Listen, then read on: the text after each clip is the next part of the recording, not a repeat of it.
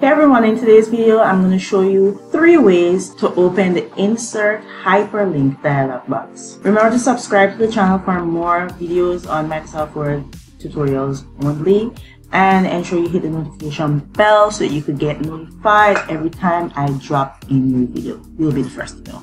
The first and easiest way, my favorite way, is to select the text that I wanna hyperlink.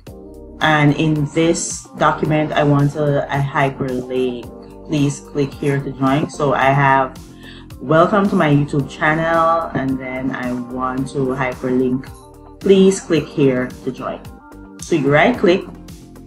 If you're using a mouse pad, it would be the button on the right hand side of the mouse pad, below of that mouse pad.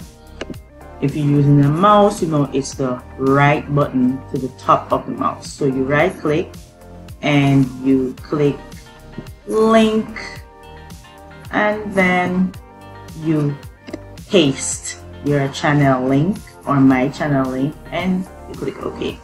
That's the first way. Let's undo that. The second way is using the insert tab on the ribbon bar, or the ribbon here in Microsoft Word, and this entire bar is called the ribbon. Usually it's on the home tab, but for this video we want to click on the insert tab, and then we'll come right over here to the link section. We click the arrow beside the word link, insert link, and we paste our link in the address bar and click OK. Let's undo that.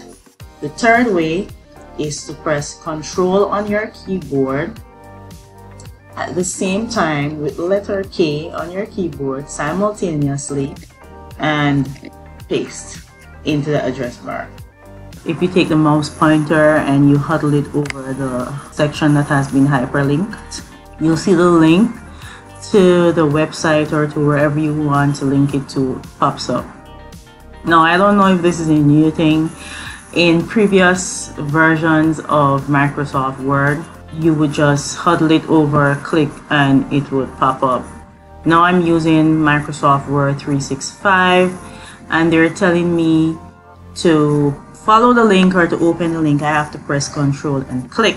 So press Ctrl on the keyboard simultaneously while you click, and that's when the site shows up.